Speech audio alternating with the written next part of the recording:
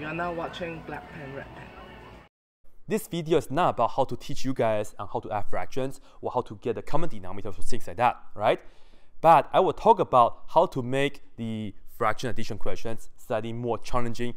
Well, in my words, it will be not boring, all right? Anyway, let me do this for you guys first. As we can see, these two fractions, they do not have the same denominators here. So you see that this is 9, this is 2. The lowest common multiple of 9 and 2 is 18. So we need to make both of them equal to 18 on the denominator. And for the first fraction, we just need to multiply the bottom by 2, the top by 2. So 4 times 2 is 8. And for this one, we have to multiply the bottom by 9, the top by 9, which is 1 times 9, which is 9. And now, when the bottoms are the same, we can just keep the same on the bottom. 8 plus 9 is equal to 17. And this is it. 17 over 18. This is not reducible. That's it, right? So here is the deal. Well, if you guys look at, in my opinion, this is not interesting at all in the following sense. Because when you get the lowest common denominator, you can just multiply, for example, 9 with the 2 and 2 with the 9, right? So it wasn't that challenging. And also, when you properly add them up, the first result right here, 17 over 18, that was not reducible. So we kind of missed that chance to make it more challenging for the students, right? So here, let me give you guys what I would like. This is my more interesting, my preferred fraction addition questions for my students. And of course, let's talk about the mathematics, and I will show you guys an example of what I mean by all this. So this is what I want, all right? I want to have two fractions when we add it. So let's say I want to have a over b plus c over d. Of course, b and d cannot be 0 as usual, all right? And when I write this down, let's just assume that these two fractions are in the simplest form already. So I want to have a fraction addition equation in the following sense. First of all, this is my wish list. I want that the greatest common divisor or the greatest common factor of the denominators, namely b and d.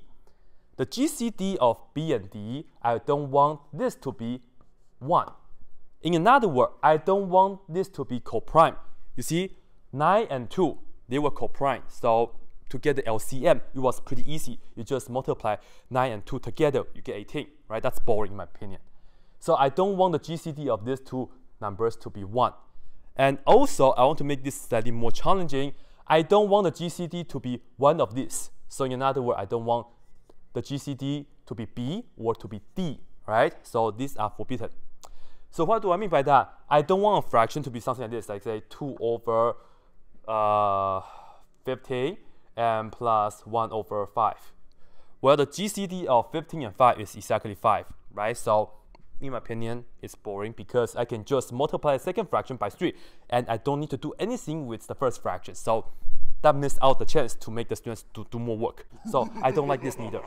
So this is the first condition, all right? And the second condition is the following.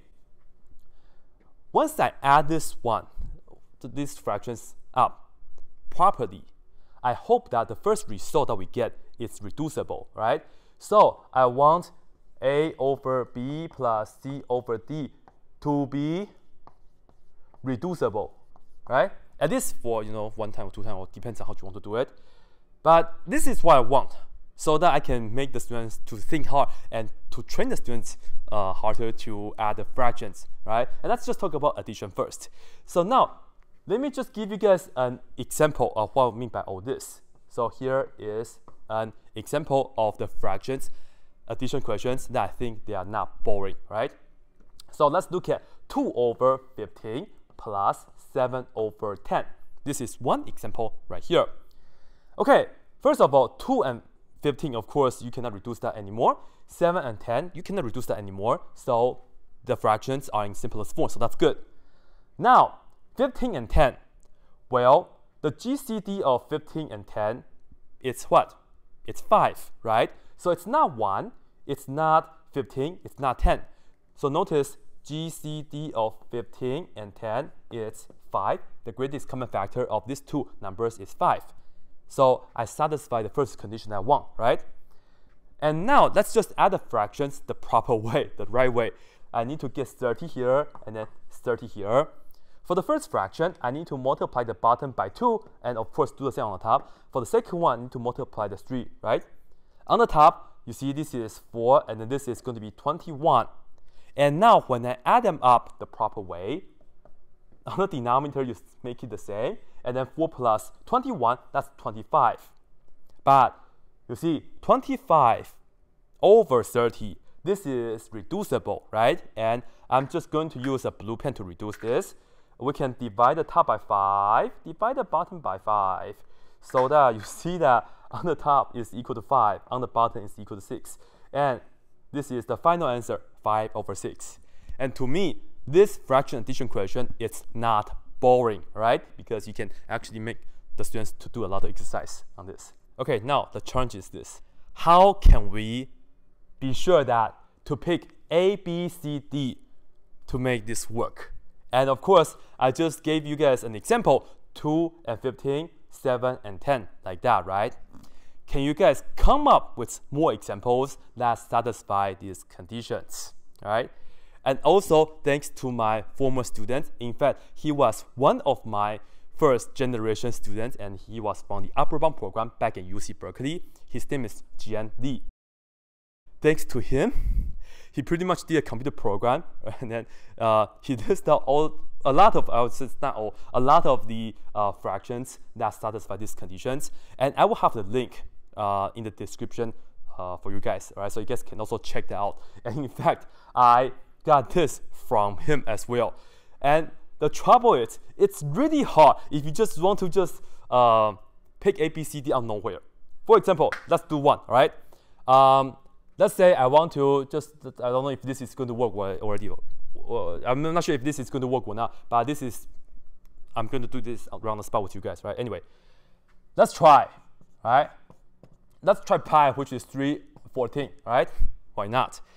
Okay, so now, let's say we add, the bottom matters because I don't want them to be, coprime, and then I don't want them to be multiple of one or the other whatsoever.